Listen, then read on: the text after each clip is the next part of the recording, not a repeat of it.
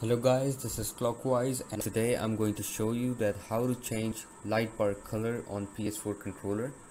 Now remember guys, this works with PC only because it has a program called DS4 Windows, which is an emulator for PS4 controller, and through it you can change the light bar color on PS4 controller to the color of your choice. So what you have to do is you have to go to ps4windows.com and download the latest version of the DS4 Windows. Click on download now and download the latest version.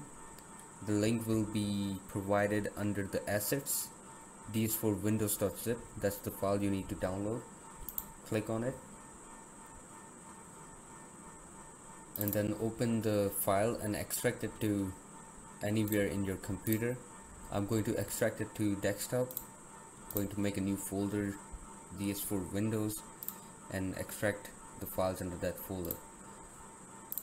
Now head to the folder where you extracted the files and run DS4 updater. So it says DS4 Windows is up to date, and open DS4 Windows directly from there. Now at this point you have to connect your controller to the PC, whether wirelessly or wired.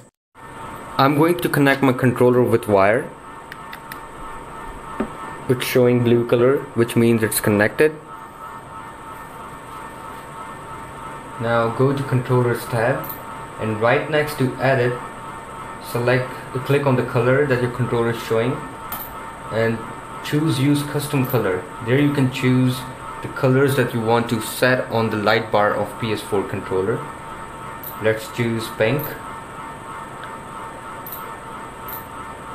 orange, red,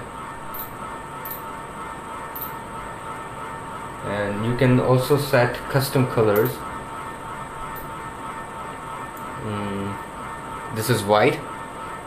Looks like purple, but it's white.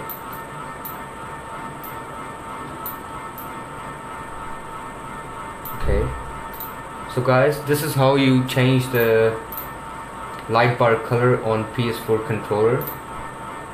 So if this video helped you guys, please subscribe to my channel and like this video.